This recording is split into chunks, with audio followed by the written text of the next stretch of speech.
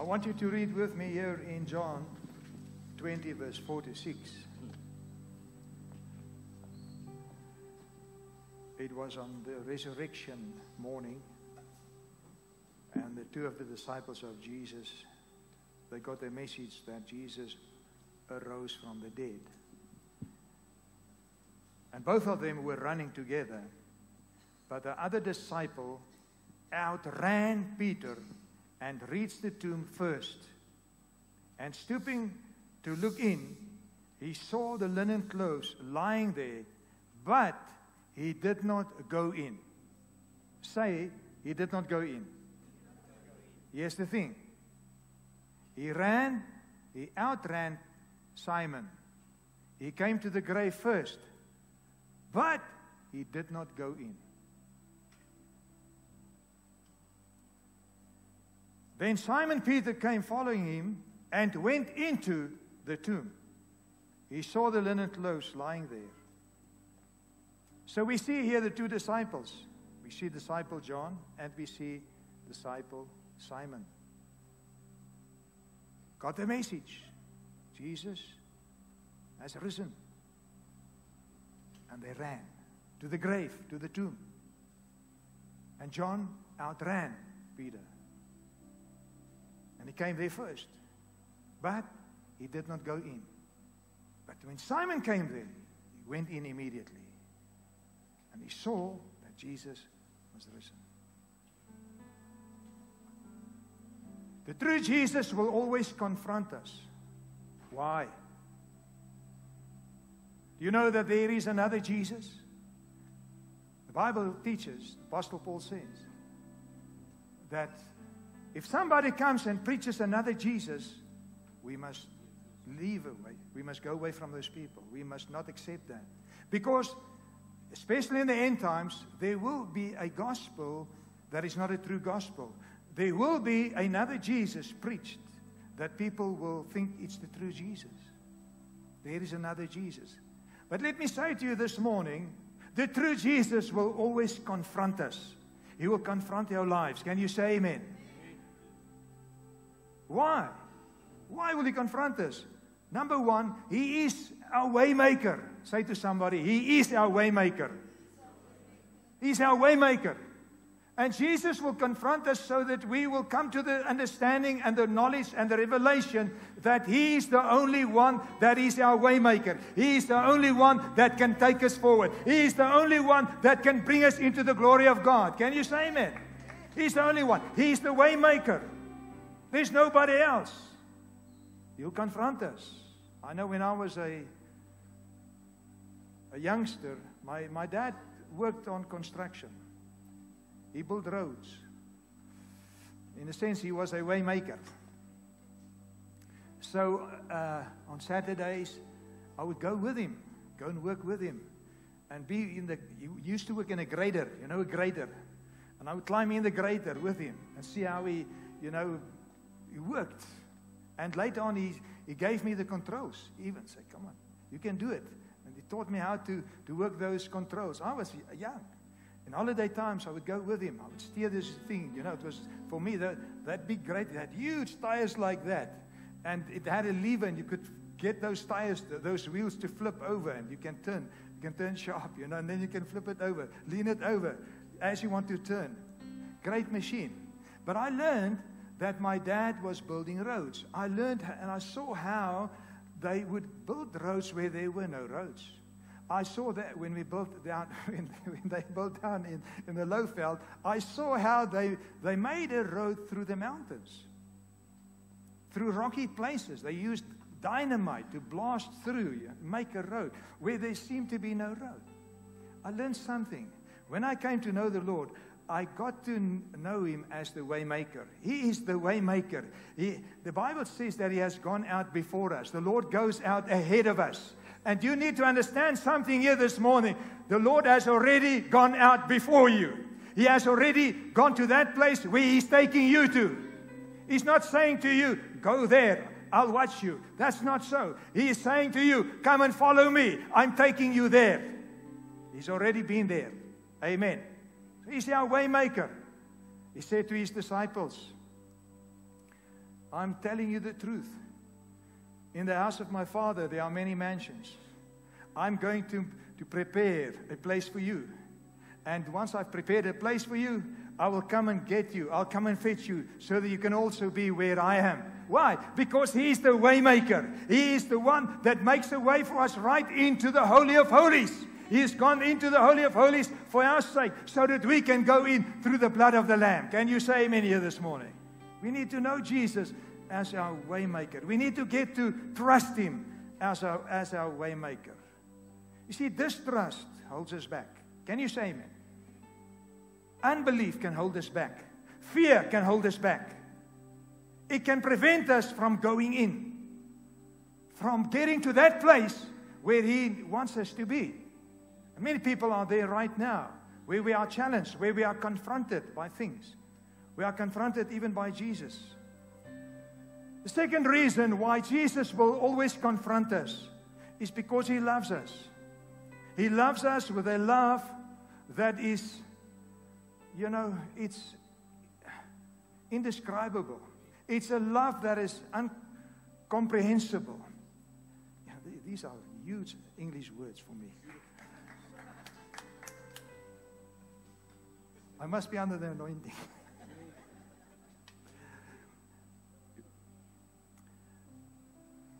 Something for me, it's difficult to understand. When I see Jesus and I see His love, and I look at Him at the cross, how He gave His life for me, how He was beaten, how He was, He was humiliated, He was just rejected by mankind, He was just, bruised, and He suffered for me. And I remember where I was. I know where I came from. I know how sinful my life was. And I'm not saying I'm perfect. I'm on my way. Can you say amen? I'm still in the process. I'm still under construction. But I know where I was. I was so deep, nobody could find me. Only Jesus could find me. If I tell you my sins, you'll run out. You say, Pastor, I don't want to hear that. Listen. I know how sinful, how lost I was. I was like in the deepest place. I was on the edge of hell. I remember one night, my wife and myself, we went dancing. In those days, Henley on Klip was a place to dance. Long before your time. Okay. It was the place to hang out, Pastor. Saturday nights.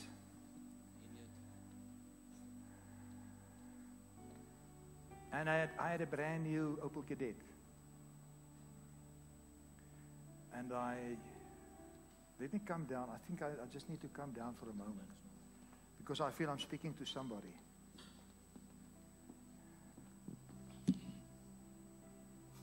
I don't want to speak down on you. Because you need to know where I was.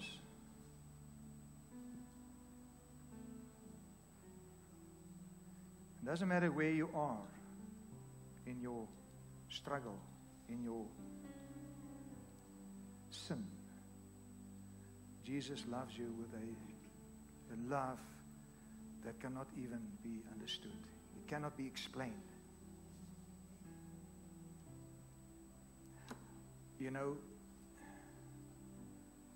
I remember those days. I can tell you a story. I came out of a broken home.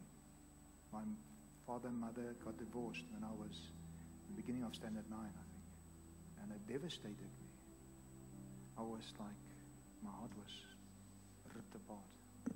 Because I had to choose between my mother and my father. It was terrible.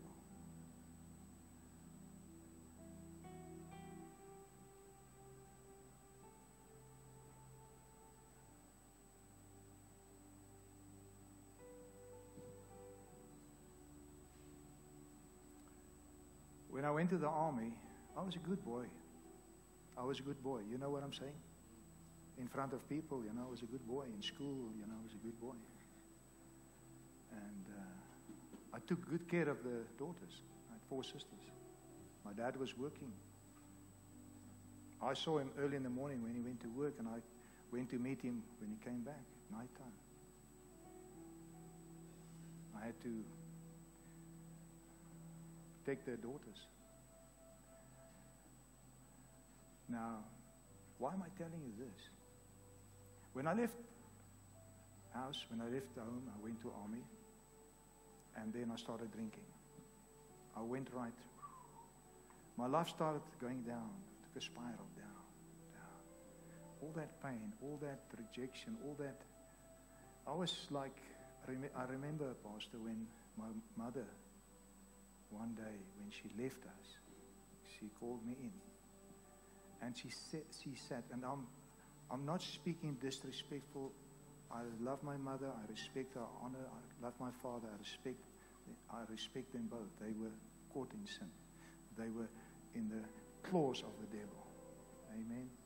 And both of them, before they died, they came to Jesus. And I'm going to see them in heaven. Amen. My mother called me in.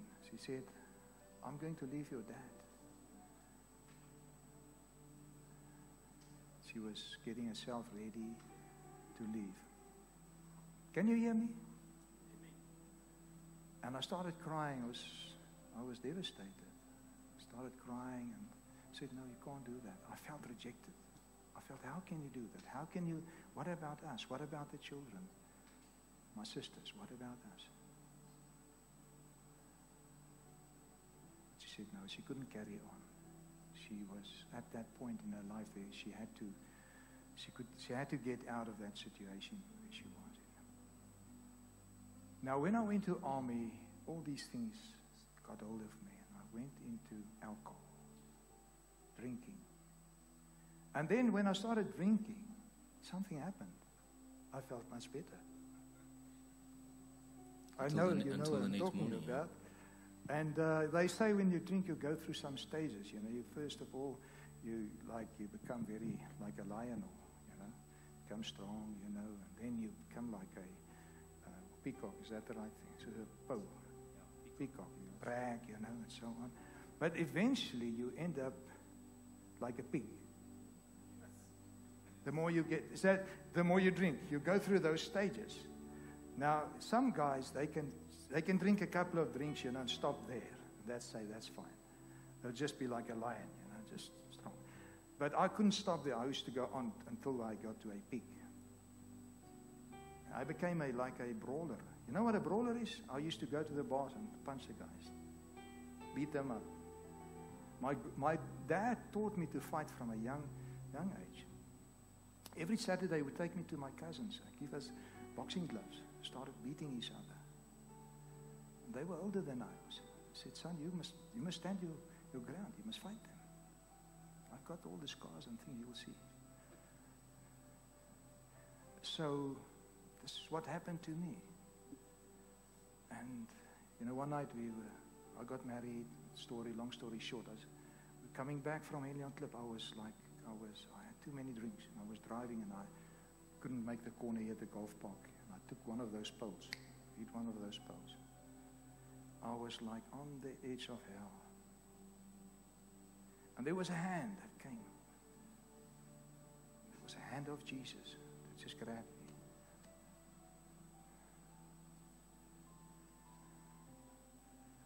That love. If you don't know that love, I tell you, for me that is love. The love that can love a sinner. That only Jesus can love that way. That's why Jesus will confront us, because he loves us. He will not allow us to go astray. He will not allow us to turn away from him. He will eventually, if we just persist in that. But he loves us so much that he will keep on trying to pull us back to him. Can you say amen? Sanctification is a process. It's not a once-off thing. Jesus already sanctified us. Can you say amen? You understand what I'm saying? But it's a process. It's like when you buy a car. When you buy that car, it's your car, but you still have to pay it off.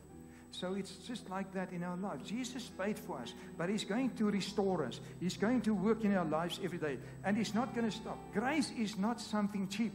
Grace is something, it's powerful. It's the power of God working in us. Grace will meet us where we are, but grace will not leave us where we are. I cannot be longer that same man that did that, 20, 30, 40 years ago. I can't be that same man because that power of grace transforms me. That power of grace set me free. The power of the blood of Jesus set me free. Jesus is a way maker out of that into the glory of God, into the fullness of God. But I need to trust Him. Sometimes I get to that place where I'm facing something that's holding me back in my old life. Yeah, here the word says in Romans 6, but now that you have been set free from sin and have become slaves of God, the fruit you get leads to sanctification and its end, eternal life. It says to me, it's a process. Can you say amen? It's a process. See, John outran Peter, but he did not go in. The question is, why not? What held him back? Why was he confronted? Hallelujah. I just sense that, Pastor Kobus is ministering completely differently to the first service. And we called you to the front. But there's some saints here, and I'm not just talking to the men. You've been serving the Lord for a long time, and you're still like this. You can be married, but you're still lonely. You're still alone. You're still alone. You see, Peter and John didn't run alone. They were together. But I want to ask you a question this morning. Why was John the disciple whom Jesus loved? Why was he the one whom Jesus loved? What was different about John that he could get to the place where he lay, as we can see on that photograph or that picture there, that he could lie on Jesus' chest? You see, the same thing happened as they were running, because Jesus had died and they were running, both of them running, because Mary Magdalene had come and said the tomb is empty. And here they're running, and John outruns Peter, and he gets and he stops in front. He stops in, I want you to picture this big hole. It's like a cave. There's a hole.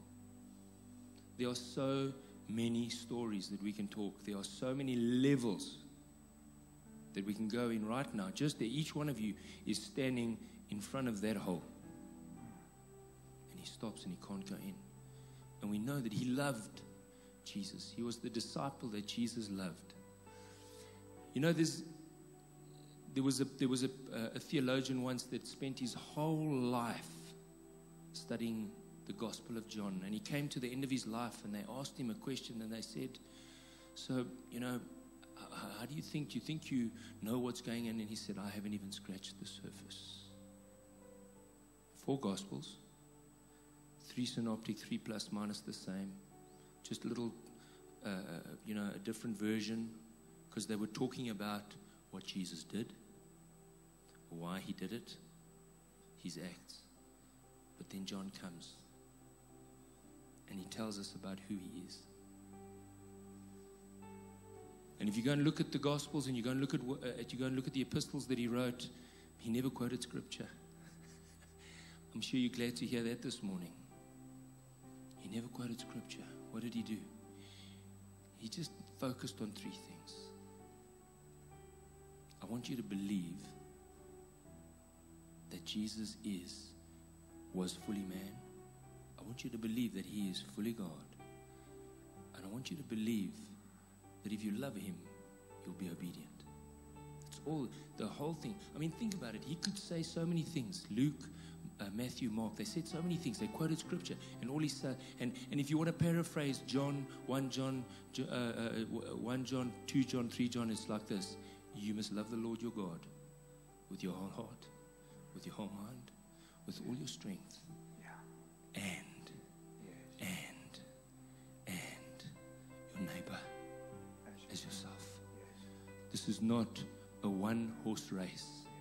If the love of Christ is in you, You cannot be alone anymore. You cannot go into that hole. You cannot go in until God puts you with somebody. You cannot walk this path. Up until now, you're lonely. No.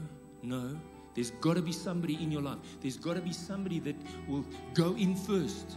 If there's doubt in your heart, if there's stuff that's holding you back, you need somebody. You cannot be. There's a saying that says, no man is an island. No man is an island. And each one of us is standing in front of that hole today and asking ourselves, why aren't we going in? Because if we go in, great is the mystery of godliness. That's what the Bible says. There's enough in there. Remember, that hole is a birthplace. Amen. And we're a little bit different to Jesus, because when he came out, he didn't come out with all the grave clothes. Amen. He came out, he folded everything, but we come out with all of that stuff. And that's, Pastor, why we need sanctification. Amen. Because when Lazarus, and it's funny that it's in John's gospel, when Lazarus came out, he couldn't even see. Yeah. Hallelujah. Amen.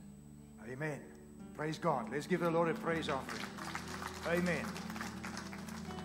Now, we remember that John wrote the book, inspired by the Holy Spirit.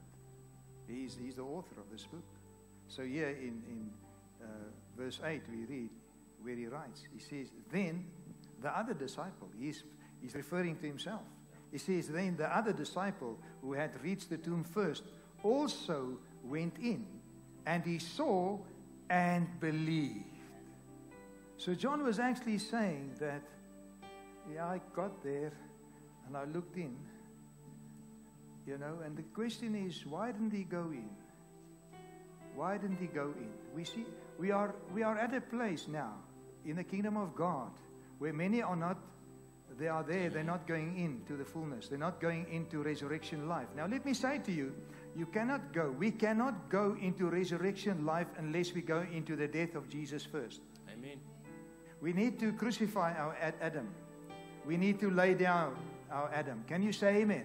Some things need to die in our life, like fear and unbelief and doubt and jealousy and hatred and racism and all these kind of things needs to die. If we want to go into resurrection life, amen, we need to die. We need to, can I say, we need to let those things go. We need to put it onto the cross. Amen. So John, maybe, the Bible doesn't say. He says, I went in, I saw, I believed. So what he was saying is there was unbelief in my heart. Something was holding me back. He calls it unbelief. Fear is the same as unbelief. Maybe it was his Jewish tradition. His Jewish, the Jews were not even allowed to touch a corpse. They had all these rituals. Maybe it was that. Or maybe he was at that moment, he was there, but there was doubt. What now? If I go in there and Jesus lies there. I know he said he was going to rise up, but did he really rise up from the dead? Something was holding him back, that doubt or fear or religion, whatever. But then came Peter. You see, John had passion. Say passion. John had passion. He loved Jesus. He laid on his shoulder, on his breast. He had passion. He loved Jesus. But he lacked in faith. I believe that Peter was just one step ahead of him in this process of transformation. Peter was, we know the story of Peter, how he was challenged right in the beginning to believe God, to go out into the deep end, cast out the nets, and then there was an amazing miracle. And then later he was challenged again to walk on the water, and he stepped out in faith. So maybe he was just this one level ahead, one level higher in faith than John.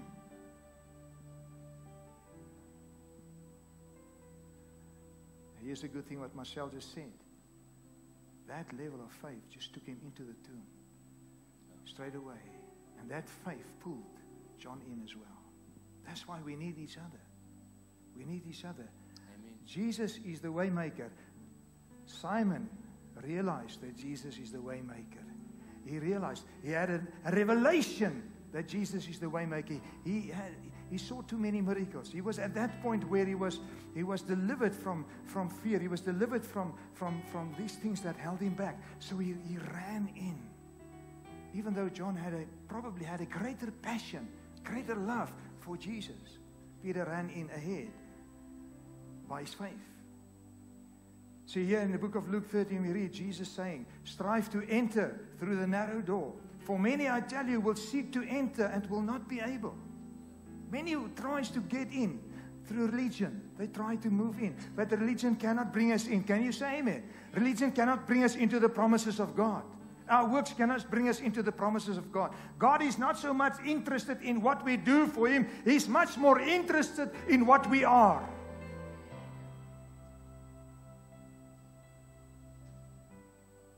Here in Hebrews 3 verse 19 we read, so we see that they were unable to enter because of unbelief. That was the first generation that went out of Egypt. They couldn't go into the promised land because of unbelief. Yet, the Ark of the Covenant went out before them. The Ark of the Covenant is a type of Christ in the Old Testament. And the Ark of the Covenant was carried by the Levites. And when they stepped into the overflowing Jordan River, the river stopped flowing. And the ark stood there, and they could go through. Why? Because Jesus is the way maker, even through death. Can you say amen? He's the way maker. But we need to know Him as the way maker that makes a way where there seems to be no way, even death. Passion is a great thing. Elijah had a burning passion. It's like a fire, Pastor. Well, you know, when Jesus comes into your life, it's like a fire burning inside of you. You know, and that passion needs to come under the yoke of Jesus. Hello, are you there? Who's got a great passion for Jesus? Come on, let me see your hands. Who's got a great passion for Jesus? But who knows that passion needs to come under the yoke of Jesus? Because that passion will make us cut off people's ears. I remember one morning we were praying, and I got so frustrated that I physically hit all of the guys in their chests. Like this. And I ripped my shirt off. I don't know why I did that. I think that was still Neanderthal, you know, like the old man, you know. So I ripped my shirt off, and then I climbed into each oak standing there. And there are guys that are sitting here that were there that morning, so I'm not even going to look at them because they know who they are. But that was my passion, but it was not under the yoke of Jesus. Under the yoke of Jesus Christ. That's exactly. So what we need to do, well, let me just finish here. Elijah had a burning passion for God, but he almost got defeated by fear. Just think about that. He almost got defeated by fear. His faith level was not matching his passion. To go in, we need faith that matches our passion. God wants our faith level to rise so that our passion and our faith. You can trust God. You have a passion. You can have a passion for God, for things of the Lord, but you need faith to break through. You need faith to go in. Passion will not bring you in. Passion alone will not bring you in. And I think many children of God feel frustrated because they've got passion, but they lack in faith to break through. Are you with me here this morning? It's your faith that makes you break through. So what I'm saying is we need passion and faith together. It's powerful when we have passion and faith together, because then we'll move through. We'll go into the supernatural. Just remember now what happened after Pentecost. Peter and John, they were going up to the temple one morning, and they were walking together. Just take my hand, Pastor. My hand. Okay. They were walking together, not like us now, but I'm just demonstrating something. Because something happened there in the tomb. They were knitted together. Their hearts were knitted together. They experienced resurrection life. And on the day of Pentecost, they received resurrection life, the power of the Holy Spirit. And they started going out in that power and strength of Holy Spirit. And there was a man sitting there. He was crippled. And they looked at him like this and said to him, silver and gold we have not, but what we have, we give it to you. Rise up and walk. They released that experience they had in the tomb, and the power of the Holy Spirit just flowed through them, and that man was instantly healed. Praise God. You see, you have to go in to experience resurrection life. You have to go in to experience miracle and breakthrough. Praise God. Amen. We do this, I'm closing now. We do this by keeping our eyes on Jesus. It doesn't say here, you do this by keeping your eyes on Marcel. Amen. You do this by keeping your eyes on Pastor Kobus. Or you're keeping your eyes on Pastor Gerard. Or keeping your eyes on somebody else. It doesn't say your eyes must be on your brother or your sister. It says your eyes must be on Jesus. You go in by looking unto Jesus, the author and finisher of your faith. You're looking unto Jesus, the way maker. He's the one that makes the way. Amen. Your eyes are not on Jesus, you'll cut people's ears off. That's it. You'll fight with people all the way. You want people to help you through. People can't help you through. Only Jesus can. Amen. The Bible says Jesus is the initiator and the perfecter of our faith.